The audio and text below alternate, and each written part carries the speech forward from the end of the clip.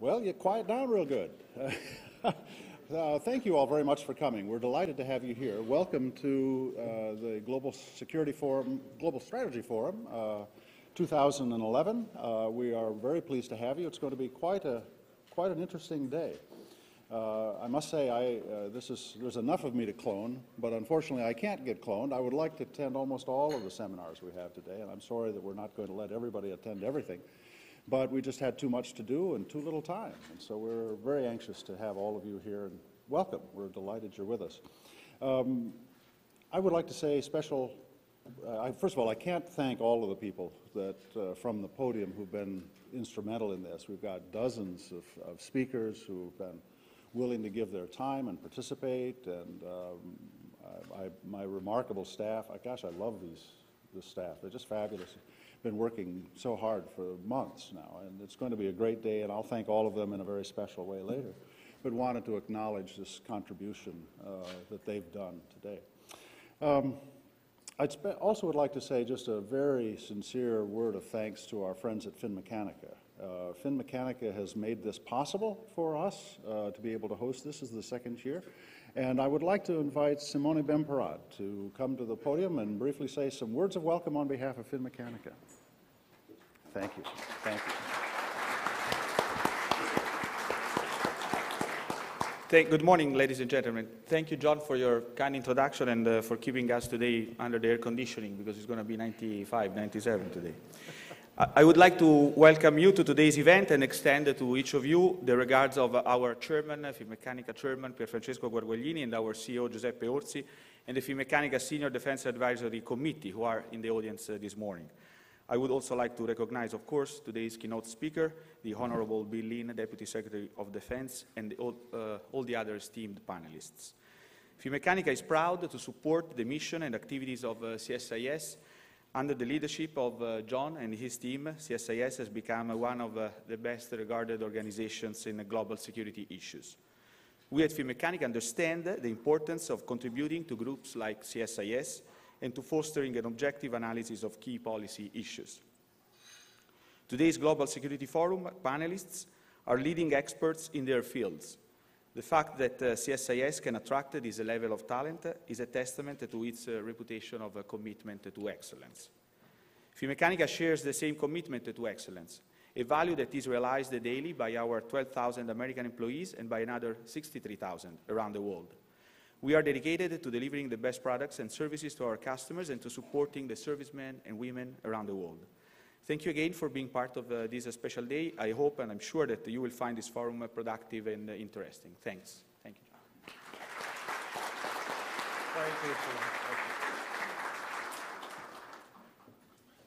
Thank you. It's my great pleasure now to introduce Bill Lynn. Bill and I, we go back quite a few years. Actually, over 30 years. We first started working together back up in the Senate. At the time, I was on the Armed Services Committee, and Secretary Lynn was working at that time for the late Senator Ted Kennedy. And we became fast friends, and our trajectories in life have interwoven since that time. When, during the Clinton administration, Secretary Lynn was at that time the Director of Program Analysis and Evaluation initially, and then became the Comptroller. And so we've had, that was before he became a virgin. I mean, it was this Comptroller thing. And so we've had a remarkable experience in life of having to get to know each other. Before that, and before I really knew Bill, he was actually at CSIS. We did a landmark study in the 1980s that led to Goldwater-Nichols, and it was the intellectual foundation of Goldwater-Nichols. And Bill, along with Barry Bleckman, were the two lead investigators that made that work possible. So it is, so when I called the Secretary and said we would like to have him keynote the speech today, he said, what do you want me to talk about? And I said, anything you want. Well, I didn't anticipate the future of war to be the topic, but I'm looking forward to this more than anybody. So would you please join me in welcoming Secretary Bill Lynn.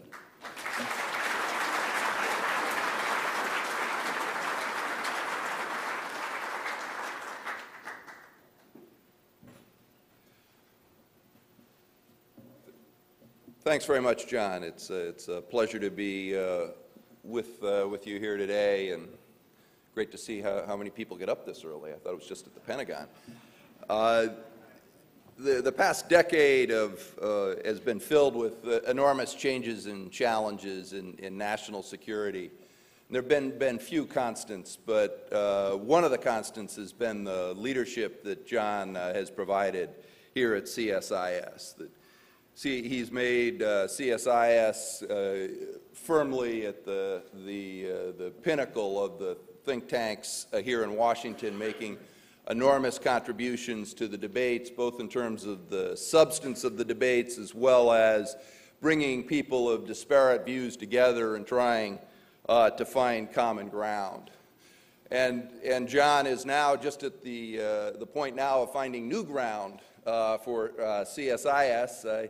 He tells me that not next year at this time, but the year after, we will be in the new building that John's raised the capital for, and we'll just broke ground on, I think, just in the last.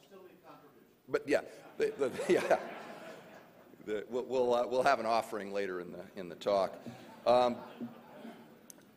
I do have, though, one complaint for John. As he said, we do go way back, and given our friendship, I would have thought he would have warned me about this job.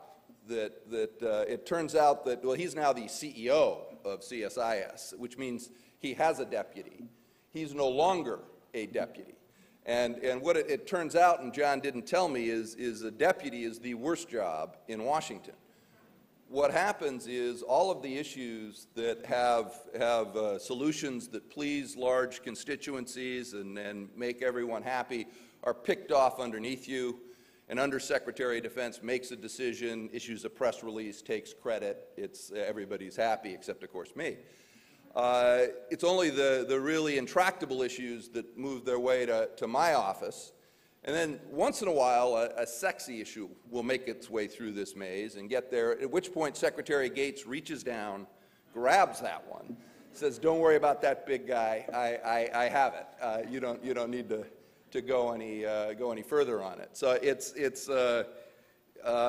except for that one point, John, it's been a fabulous 30 years.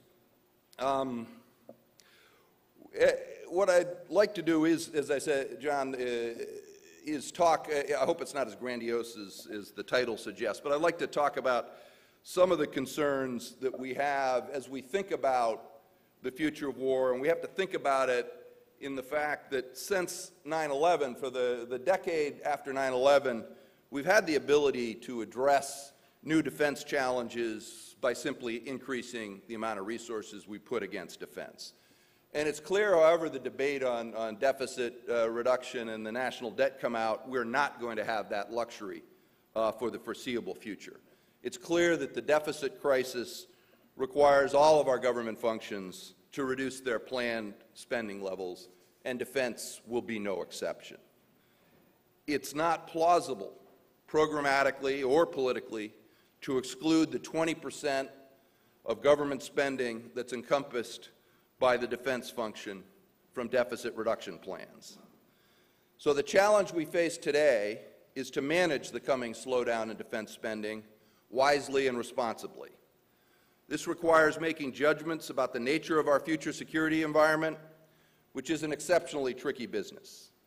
As that great strategist Yogi Berra said, predictions are difficult, especially about the future. In fact, we have a poor track record of projecting when, where, and against whom we will fight. Secretary Gates has described our record in that regard as perfect. We have never gotten it right. But there is one area where I'd argue our predictions have a better record, and that is with regard to the future of war itself.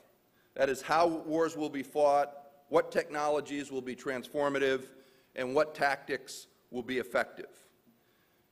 Nations that have accurately predicted prior trends in warfare emphasized maneuver warfare over fortifications, fought aircraft carriers instead of battleships, and understood the paradigm-shifting nature of nuclear weapons. In order to sustain the right defense capabilities in the coming spending slowdown, we need a similarly considered understanding of future strategic trends. For most of human history, we fought our battles on land and at sea. It's only been in the last century that the terrain of war has spilled into the air and under the ocean. And space first figured in conflicts less than 3 generations ago. Most recently, we find ourselves operating in and depending on cyberspace. So warfare, first transformed by the Industrial Revolution, then by the Atomic Revolution, is now being revolutionized by the information age. This is the national security environment in the 21st century. Diverse military actors and capabilities acting simultaneously across multiple domains with more interdependencies than ever before. The full scope of this extraordinary transformation was witnessed by a man we paid tribute to earlier this spring. Frank Buckles was 110 years old when he passed away in February. He was the last surviving U.S. veteran of the First World War of the nearly 5 million who served. The story of his life and how warfare changed during it gives us insight about our future strategic environment. Born in a barn by lantern light, Buckles bluffed his way into the Army at the age of 16. Weeks after enlisting, he set sail on the ocean liner Carpathia, the same ship that rescued the Titanic survivors. In France, Buckles saw the horrors of trench warfare firsthand while serving as an ambulance driver on the Western Front. The tide of history swept over Buckles again in 1941 when the Japanese invaded the Philippines, where he was working as a shipping merchant. He was held prisoner for 38 months until the Army rescued him and his fellow prisoners in a daring parachute raid behind enemy lines. The very week he was rescued, the design for the atomic bomb was finalized, ushering in a new era of warfare that eclipsed industrial might alone. Buckles went on to farm cattle in West Virginia. There he rode his tractor until well after the age of 100. Even at that age, he participated in the next great transformative revolution, the introduction of the information age. Buckles, as his obituary noted, was one of the few Americans born in the McKinley administration to have a Facebook page. The 3 revolutions that Buckles' life encompassed brought an avalanche of military technologies and introduced whole new dimensions to war. The implications of these past shifts for the military have been profound. The issue for us to consider today is what capabilities and what programs to protect in a defense drawdown, and what course future technological trends will take. In that context, I'd identify 3 strategic trends that could shape our future national security environment: lethality, duration, and asymmetry. Each of these trends has implications for how we design our defense programs going forward. Each, if not carefully managed, could weaken our security. The first and most prominent trend in the global strategic environment has to do with access to lethality. Previously, when you looked at the range of threats we faced, the more capable the potential adversary, the higher the level of lethality they possessed. For centuries, the most economically developed nations wielded the most lethal military power. Secondary actors on the international stage possessed second-rate capabilities. Developing countries and insurgent groups had little access to highly lethal technologies. Today, that linear relationship between economic power and military power no longer holds. Terrorist groups with few resources can mount devastating attacks. Insurgents can defeat our most advanced armor with fertilizer bombs. Rogue states are seeking nuclear weapons. And even some criminal organizations now possess world-class cyber capabilities. The 3 revolutions that Frank Buckles lived through have granted low-end actors access to high-end capabilities. Lethality at the low end of the spectrum can now rival that at the high end.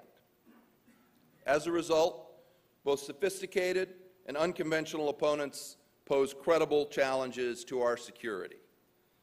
The change in lethality has increased the risks we face and diversified the range of threats that we must be prepared to confront. Defense planning must reflect this development. Our military must be able to confront both high-end and low-end threats. We must have what Secretary Gates called a portfolio of capabilities with maximum possible versatility across the widest spectrum of conflict. The increase in lethality across the threat spectrum means we cannot prepare exclusively for either a high-end conflict with a potential near-peer competitor or a lower-end conflict with a counterinsurgency focus. Because our ability to project force is challenged by either scenario, we must maintain capabilities to meet both. We do have decisions about how to size our forces for these disparate contingencies, but we must equip for both. In other words, we will need both fifth-generation fighters and counter-IED technology going forward. This increase in lethality also has implications for homeland defense. For a century before World War II, our oceans insulated us from attack. Even after the advent of the nuclear age, only a nuclear-armed superpower could truly threaten our homeland. But now technology allows small groups with focused lethality to wield influence that only nation-states could wield before. The increase in lethality, whether due to weapons of mass destruction, cyber attacks, or IEDs, has changed forever the relationship between homeland defense and national security. The second strategic trend is the increasing duration of warfare. For several decades of military planning, we have assumed kinetic engagements would be relatively short. And that is how we planned, for intense but ultimately short battles that yielded decisive victory. Desert Storm has been the prototype. A month-long aerial bombardment and a 100-hour ground campaign with clear transitions between conflict and post-conflict phases. This construct does not fit with our current reality. For most of the past decade, we have been fighting two wars. Each began with an intense combat phase, but then as the adversary persisted, the transition between conflict and post-conflict became unclear, and the scope of our mission expanded dramatically. Our deployments to Iraq and Afghanistan have now lasted longer than the U.S. participation in World War I and World War II combined. The stress this places on our force turns out to be far more challenging to manage than the intensity of the initial kinetic phase. A central concern, then, for the Department is managing the burden the duration of conflict places on our troops, their families, and the national treasury. This trend, too, has important implications for force planning. We must plan for sustained long-term commitments for a range of plausible conflicts. Because duration becomes as important a driver of planning as intensity, we must maintain enough force structure to allow adequate dwell times between deployments. This is likely to have important implications for how we size, structure, and utilize our reserve force components. We need the ability to scale up force structure for longer conflicts. And the long-term conflicts must be considered in our strategic calculus. The third final trend in war is the increasing prevalence of asymmetric threats. Battlegrounds used to be a meeting place of like-on-like forces, cavalry on cavalry, armor on armor, and in the Cold War, nuclear against nuclear. We generally faced enemies whose framework for the use of force was similar to our own. Our challenge was to develop superior capabilities and tactics within that framework. This like-on-like paradigm is disappearing. In stature, the American military is dominant by almost any measure. There are very few militaries that can or will challenge us directly. Yet we are finding that very dominance causes our adversaries to become more creative in their approach.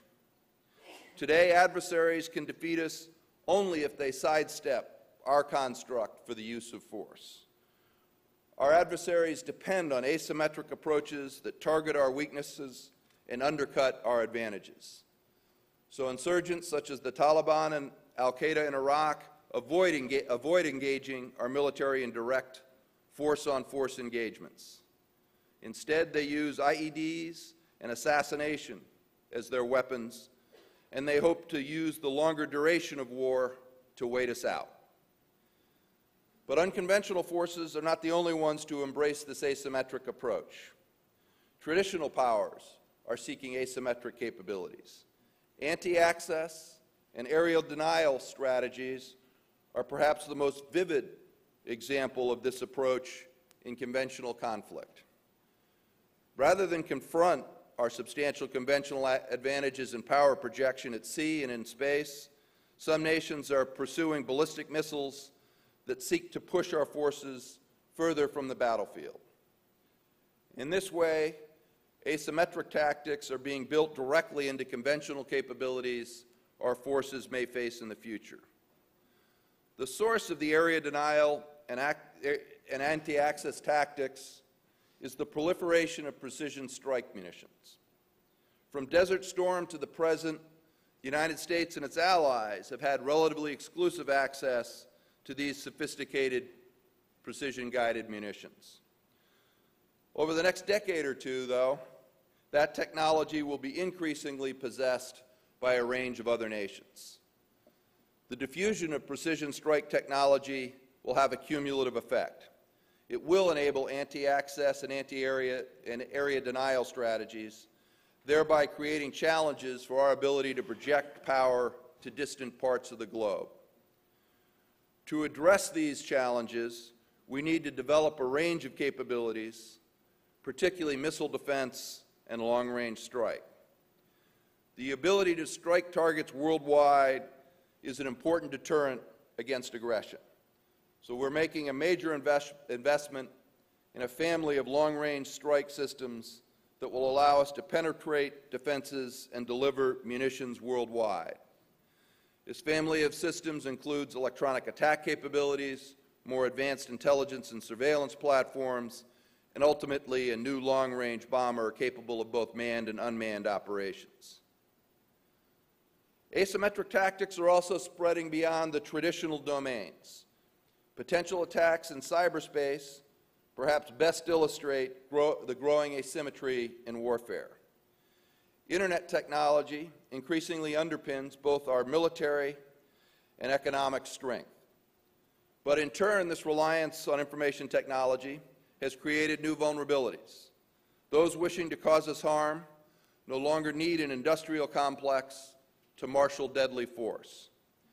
Advanced weapon systems like a fifth-generation fighter or a carrier battle group require major investments in research, development, and production, and a significant technological base. In contrast, cyber capabilities have lower barriers to entry. A small number of highly trained programmers using off-the-shelf equipment can develop quite destructive tools and deploy them to great effect. This cyber threat is maturing in two dimensions. To date, we have primarily seen cyber tools that have been used to exploit information or to disrupt networks.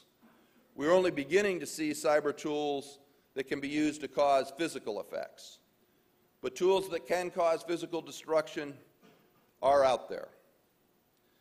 The cyber threat is also intensifying in a second dimension. Presently, the highest levels of cyber capabilities reside primarily with nation states.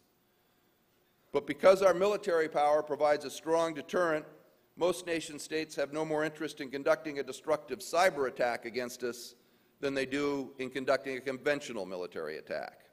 The risk for them is too great. So even though nation states are the most capable actors, they are the least likely to initiate a destructive attack, at least in current circumstances. Terrorist groups, however, have no such hesitation. With few assets to strike back at, they are hard or impossible to deter. If a terrorist group gains a disruptive or a destructive cyber capability, we have to assume they will strike with little hesitation. So in cyber, we have a window of opportunity to act before the most malicious actors acquire the most destructive technologies.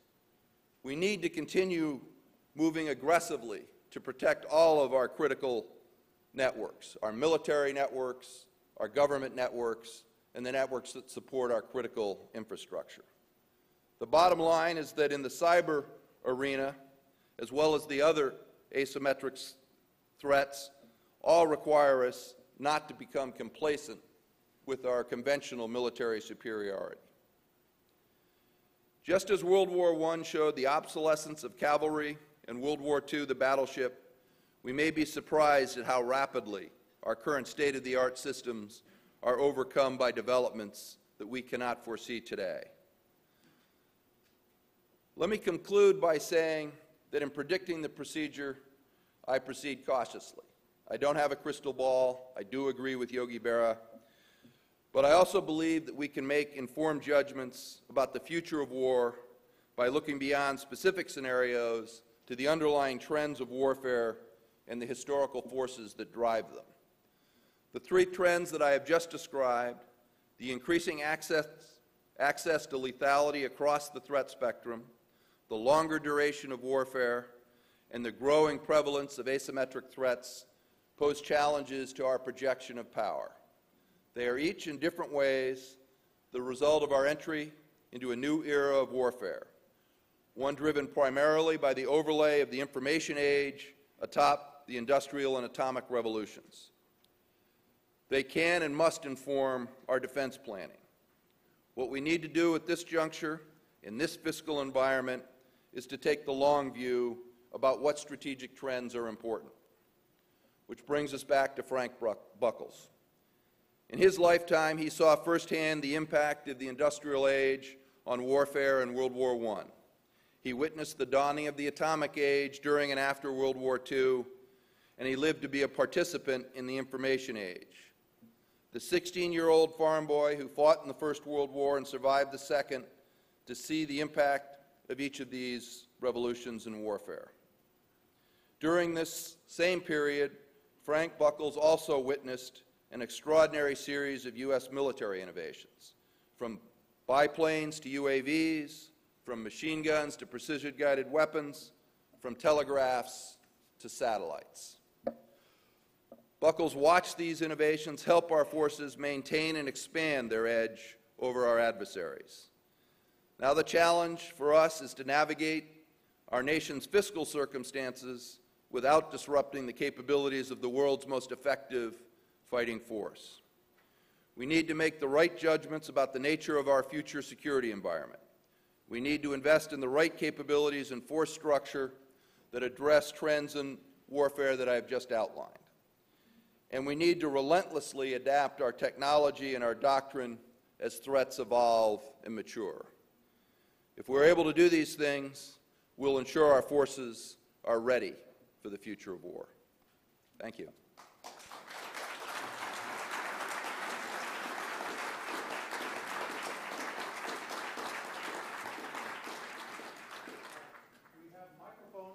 That are around the room, and we'll take questions. And so please indicate, the secretary is going to field them himself, but identify who you are, please. I'm going to pass the hard ones to John, though. Please. We need somebody down in the front. Great.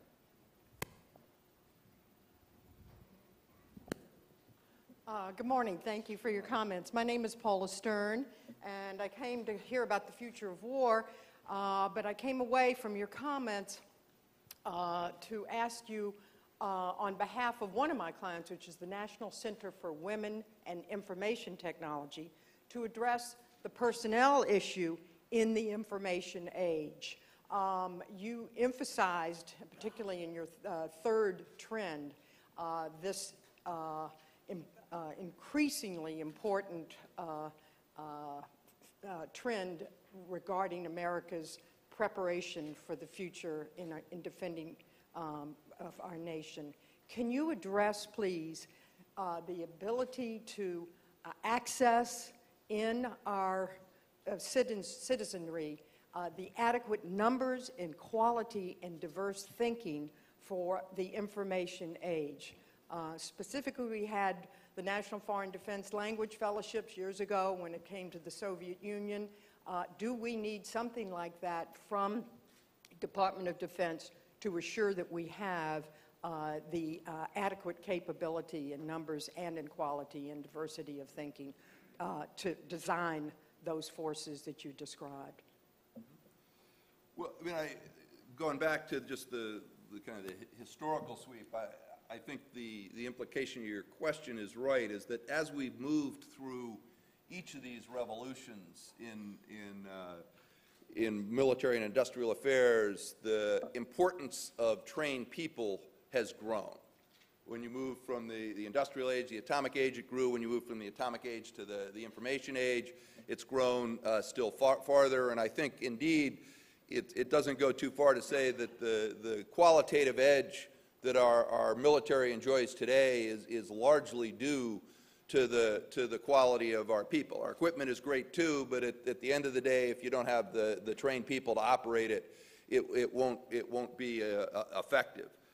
Going to more precisely your question, I do think we need to focus on how do we make sure that we are able to continue to bring the right trained people in, or the people trained in the right fields into our military. And cyber is certainly a critical one. The Cyber Command, National Security Agency, the Homeland Security Department, other agencies are very much focused on that.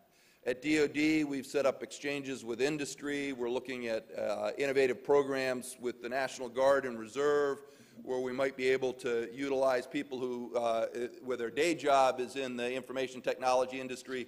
We might try and bring them into that field specifically in DoD rather than just a more general recruiting. So we need to look at that. And then finally, I'd say a role that DoD, I think, can play more generally, is broader than just people in training in cybersecurity, I think is similar to the role DoD played with high-performance computing.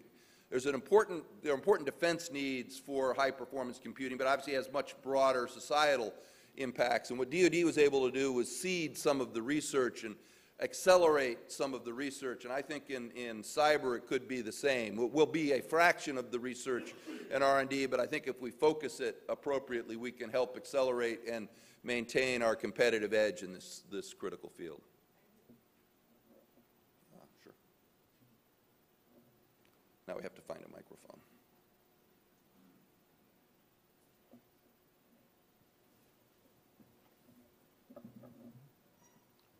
Hi, I'm Hank Gaffney from CNA. I hear, as you speak, about all this future warfare and warfare all over the world and all these adversaries. Nobody ever specifies those adversaries. They're quite finite, actually.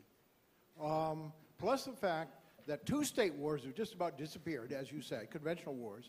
Internal wars are going down at a very rapid rate, as shown by all the studies.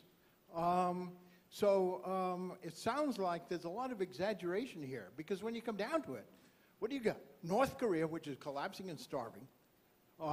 China, which is embedded in the world economy. Iran. Hezbollah, which some have described as the biggest threat since the Soviet Union. And, of course, a big problem in Mexico. And, of course, the terrorists who are wildly dispersed at this moment.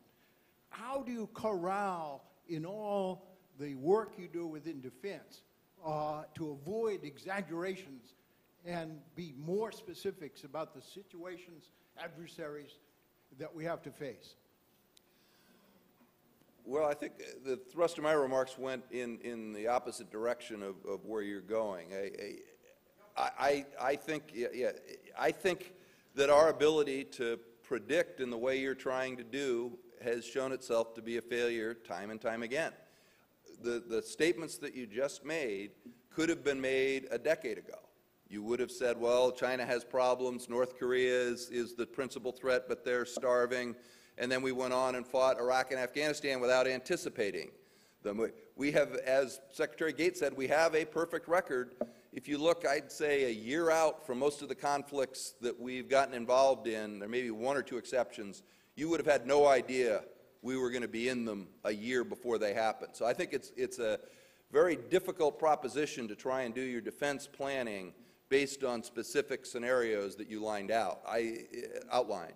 I think that what you have to do is more along the lines of what I've said. You have to assess what kind of capabilities do you think we might need, what kind of threats might we face if the conflicts appear, and how do we develop capabilities to counter those threats. I don't see your alternative really as workable. Sure. Thank you, Mr. Secretary. Don Lauren from the Tory Group. Thank you for joining us this morning. Thank you for your years of service to the nation. I think your analysis is excellent. The trends are right on the mark. Good comments. There are many obstacles to executing a plan to address those trends. And the two that jump out are an extremely burdensome and bureaucratic acquisition process that could take as long as 15 years from concept development to actually producing a piece of kit and getting it out there for use by our forces. Many milestones along the way, lots of decisions, lots of influence from Capitol Hill, many factors that require us to take excessive amounts of time to produce pieces of kit. The second, I think, would also be funding with respect to R&D and rapid fielding for the type of equipment, the type of counter strategies that are required to address your trends. So what do you see on the horizon for the Department of Defense to address those two major obstacles to executing a strategy to plan against your trends? I mean, I agree with your description of the obstacles and the difficulties of the acquisition process, and we are trying to address those. We're trying to, in particular, break out the information technology world as different than different in terms of how you ought to acquire things from the major end item weapon system, major milestone process that we use.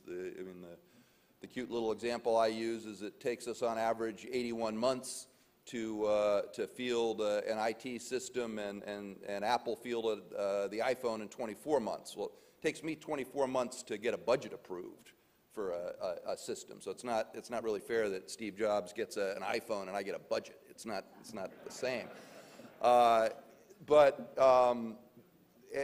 And then we have some broader efforts to see if we can just fundamentally attack the paradigm for manufacturing technology and change by an order of magnitude the time. Now, that's a long-running project. I'm not sure we're going to see immediate results from that. But with all that said, with acknowledging the challenges of that, those challenges have existed for decades, and we still have the best military in the world. So as much as they exist for us, in general, they're worse for other people. So in that sense, it's a relative game that you're playing here, and we need to make sure that we're able to at least stay ahead. I think is a goal, but the longer run goal is to fundamentally improve the system. We go all the way in the back.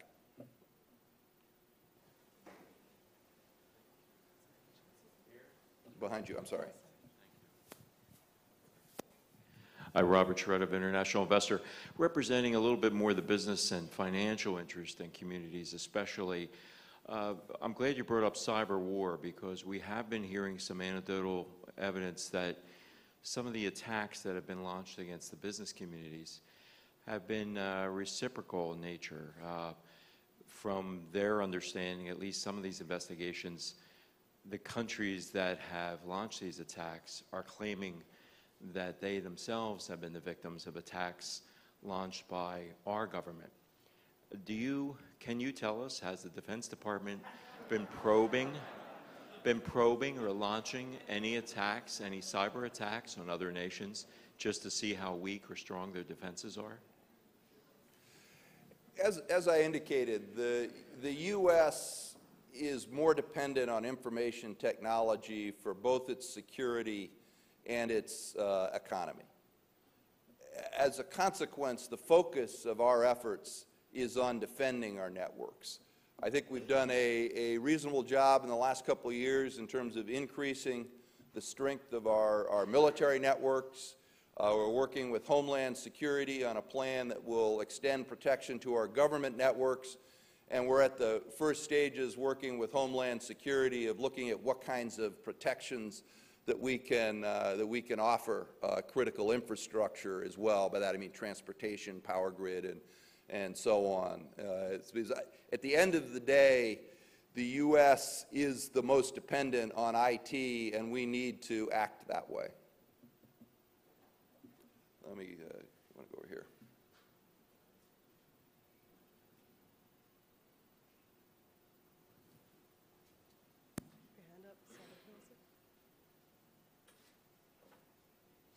Denying you the microphone.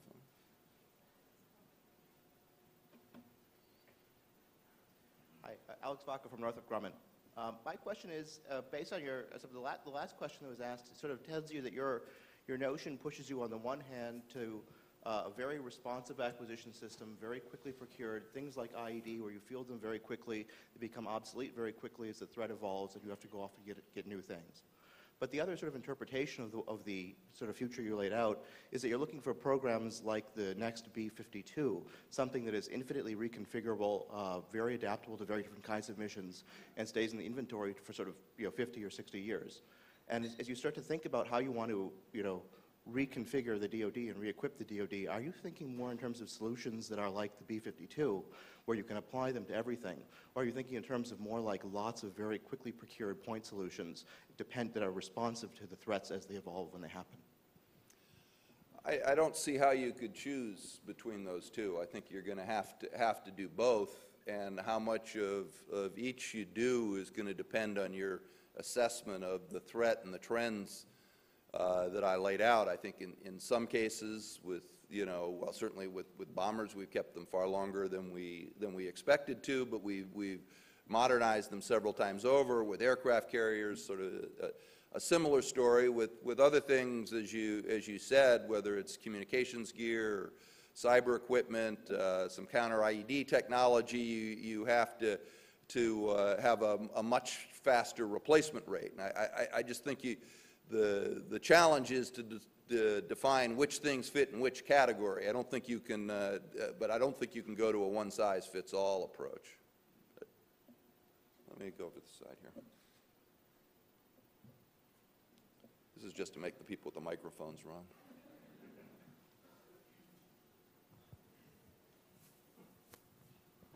My name is Nathan Taves from the Center for Justice and Peace Building, and you've talked about the weakness of not being able to predict where conflicts and where we're going to be fighting in the future. But all the solutions that are being talked about here are how we can continue to fight and be on the defensive or the offensive, however it may be, and thus continuing to keep making the same mistake of not being able to predict where those are. So why aren't we putting more energy into trying to figure out where those conflicts might be instead of more technology into continuing to protect ourselves from the same mistakes that we might make? Am I being clear? Well, yeah. Although I think I'd answer a little bit along a different line. We are investing. We have very large investments in the intelligence arena, both open source and less open approaches. And we do try and do the best we can, and hopefully we'll get better. I think, to pivot off your question a little bit, I think the stronger approach, though, than to try and predict them, which, as I suggested, I think is going to be very difficult to get much more successful than we've been.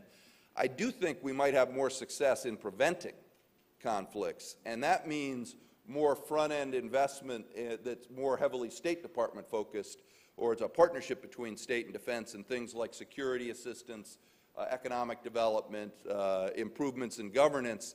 And the hope would be is that you would head off crises before they reach the stage where the U.S. was needing to deploy military forces, that you've addressed the problems in advance. That's a little bit different than predicting them. It's more looking across the scope of the challenges you face, identifying the ones that might become cauldrons of conflict, and not necessarily try to identify which is going to be the conflict, but try and address the panoply of them and bring them all back down from a boil so that we won't have to, as I say, deploy military forces.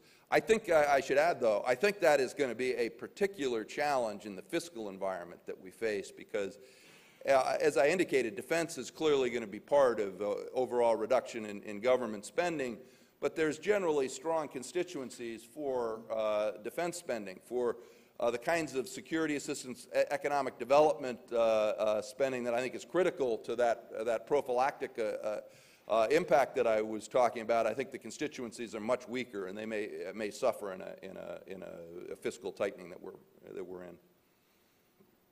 Let me go back. Honor de Borgraaf, Mr. Secretary, CSIS. Adding to your dramatic examples of what happened in the last century, from the time the Germans were dropping bombs by hand from biplanes in World War I until we dropped the big one on Hiroshima, it was only 28 years. So my question is, how long do you think it'll be before we move into something that could be called robotic warfare?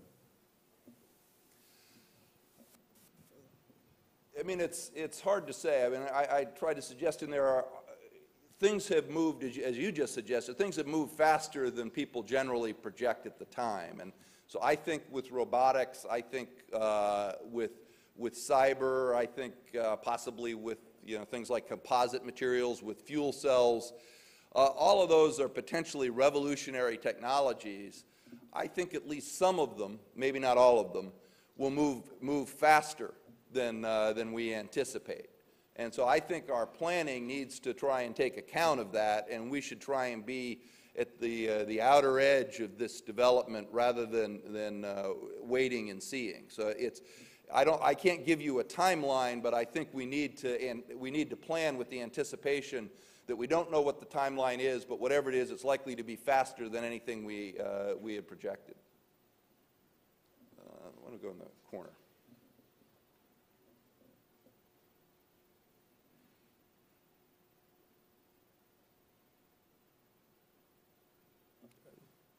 To my right.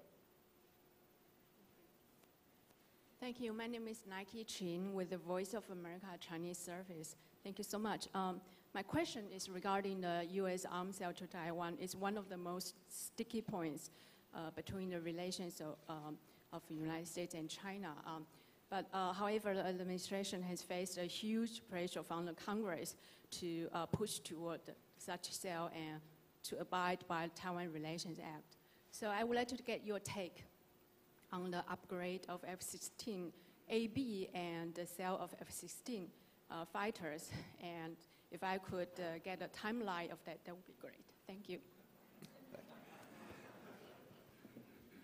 Well, I mean, I think where you're going is the underlying relationship between the United States and China.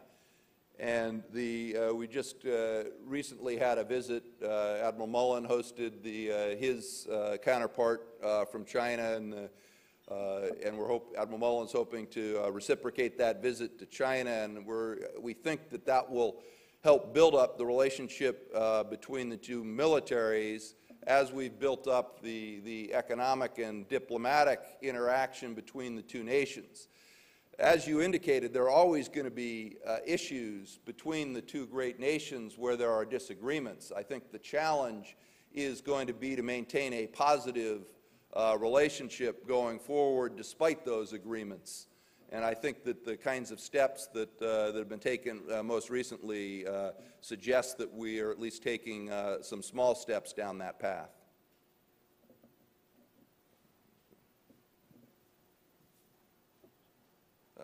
Right where you are, on the aisle. Mike Wheeler, Institute for Defense Analyses. Thank you, Mr. Secretary, for your very cogent comments. My question is triggered by what Admiral Denny Blair testified on 2 weeks ago, his first appearance since he left the office of DNI, and he was advocating creation of Title 60 to reflect the reality that the clandestine service, covert operations, and the military department special operations are increasingly integrated as an arm of warfare. My question isn't so much Title 60, but it's where this all is going. Do you see this as another strategic trend which is going to affect how the United States conducts warfare and perhaps has warfare conducted against it, not only at the low end of the spectrum, but potentially at the high end of the spectrum as well? I guess I wouldn't put it no. I mean, I think that the split between Title 10 and Title 50 is I don't think I would put it in a strategic trend. That's a U.S. construct. That's the split that we have between our intelligence functions and our military functions. You're always going to have seams, and you're always going to find situations when you have a legitimate choice to choose either, and you have to set up a construct for how you're going to make the choice between using intelligence and using military assets. I agree with Admiral Blair that I think we could improve that construct, particularly as we get into newer forms of warfare, but I think it's probably too far to think that we, as with anything, that you're going to eliminate the seam. You can move it. You can make the criteria by which you choose clearer, but at the end of the day, you will not be able to eliminate the seam. You won't be able to eliminate the necessity at the end of the day for the President or others to make those choices.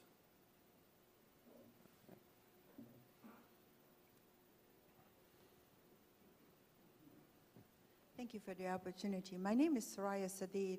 I'm the Executive Director of Help the Afghan Children. I just want to know is that given the fact that there's a ghost war going on in Afghanistan and the conventional wars are obsolete, what would be the next step that the United States would take in Afghanistan? Thank you. Well, I mean, I think we're in the midst of the beginning of the next step. The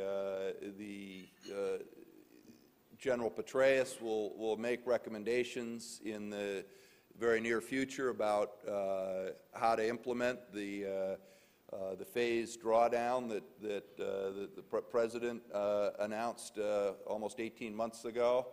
I think it will be, as the Secretary and the President have talked about, it will be conditions-based. It will depend on judgments about the strength of the Taliban, about the progress in terms of the capabilities of the Afghan National Security Forces, and the ability of the Afghan government to take an increasingly larger role in the security function. So I think that shift will start very soon and will progress over the next couple of years to that full transition that's projected for 2014.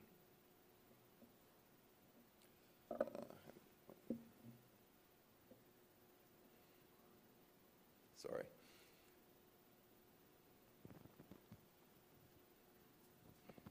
Morning, Mr. Secretary. Paul Sullivan, USEC. You discussed in your talk the need to balance agility and flexibility for future wars that you just don't know how they're going to start. And then you have to balance that against the long-term 10-year, 12-year wars. Those are conflicting force structures and organizational challenges.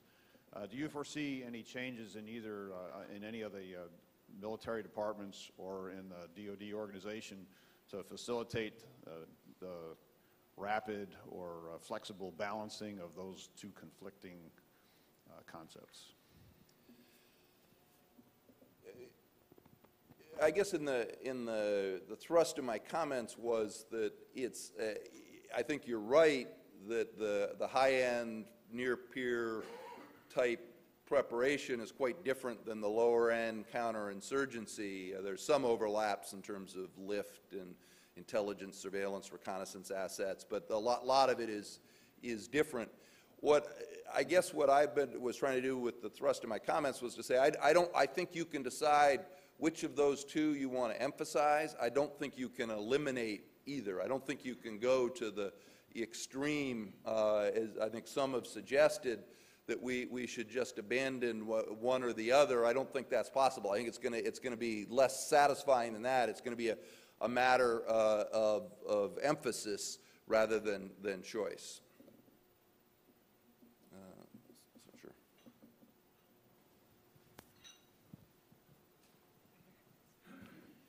Gene Prochnow, Deloitte. You suggested areas we're going to have to add funds, invest in terms of asymmetric warfare, cyber, places where we're going to spend more money, longer durations.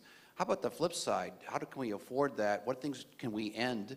What missions can we end? How are we going to get the cost savings to fund those kind of needed investments?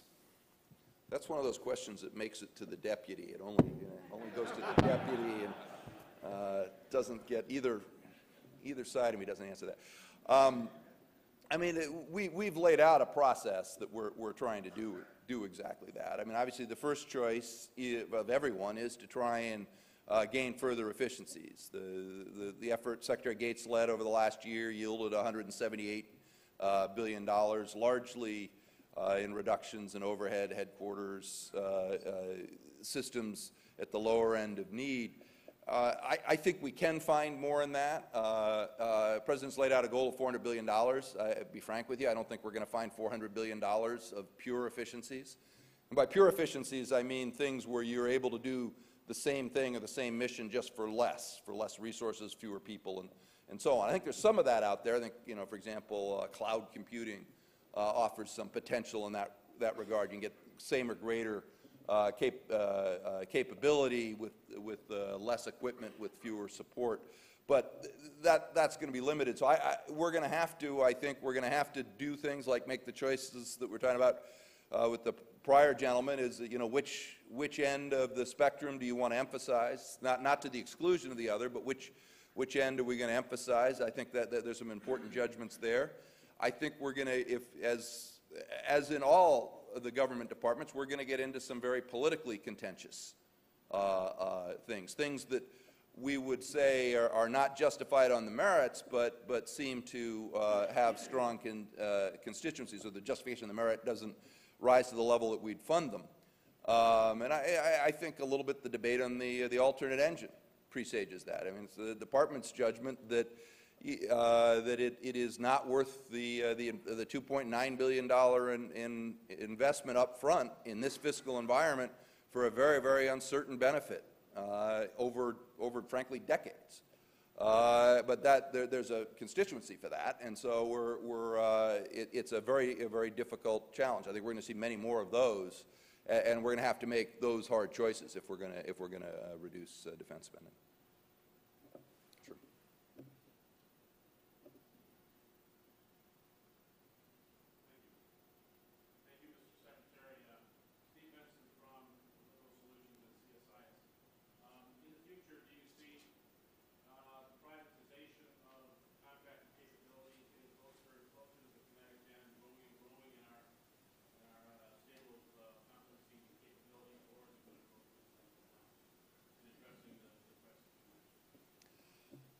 I mean, I think in the 90s, for a variety of reasons, we oversteered on privatization. We thought it applied to everything, and so we in a relatively across the board way, we pushed all sorts of functions out, I think, without appropriate consideration for whether those functions should be retained in the government or whether they should be privatized. I think over the past couple of years that we've tried to rebalance, to make those judgments and to pull things into the government where, such as acquisition oversight, where we think that there really is a government function, or where you need a certain critical mass of expertise in the government just to be a smart buyer, just to be able to bring value to the government in the. So I think we need to make those judgments going forward. So it's going to have to be more nuanced. I don't think you're going to see a big shift to privatize that you saw in the 90s.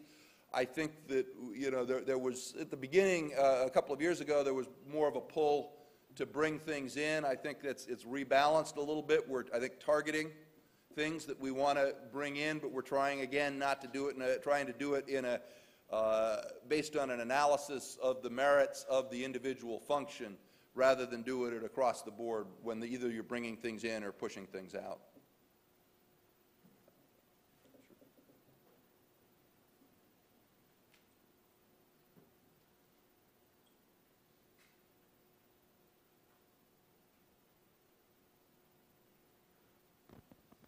Thank you, Mr. Secretary. My name is Tiffany Chan. I'm with Secure World Foundation.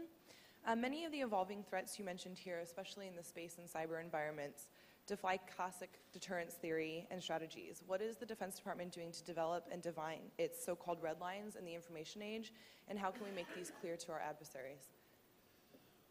I mean, it's an interesting question as to how deterrence theory applies in these areas such as cyber, right? I mean, in cyber, attribution is enormously difficult. I wrote in an article earlier that in the missile age, missiles come with return addresses, so you pretty much know who launched it. Cyber attacks, it's not nearly as clear. So, and then, as I suggested in the remarks, you may be facing terrorist or criminal groups who have no assets to deter. So, the classic deterrence theory, which was represented by, mutually assured destruction, doesn't work very well if you don't have attribution and the other side doesn't have assets. There is a different, though, theory of deterrence that can apply here, which is denial of benefit. If you're able to strengthen your defenses in a way in cyber or in other areas such that it's either you've so raised the costs of an attack that it makes it less interesting and the adversary goes on to other areas, I think that is indeed the path that we're going to have to proceed down, is we're going to have to be able to deny benefits to attackers in cyber. Last question. Okay. Let's see. The winner is, well, I skipped over you, so let me, I think they thought.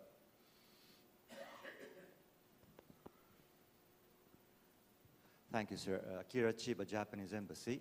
On the budgetary aspect of warfare, I was told the other day that if you don't have enough money to spend yourself, you let your adversary spend and go into a shopping spree so that it will lead them into bankruptcy. And it's called the cost-imposing strategy.